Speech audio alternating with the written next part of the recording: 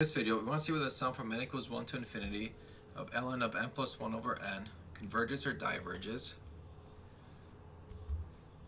So the first thing we're going to do is use the limit comparison test. And we're going to compare this to something similar to whatever's inside the natural log. So if we were to simplify the natural log, inside of it we have 1 plus 1 over n. So we're going to compare it to 1 over n. And I'm just going to break up the n plus 1 over n as 1 plus 1 over n. And now it's pretty obvious. That's why I chose 1 over n. Okay, if I let n approach infinity, I get 0 over 0. So I'm going to use L'Hopital's rule.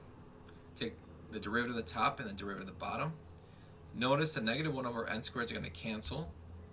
I'm left with 1 over 1 plus 1 over n. The limit of that is going to equal 1.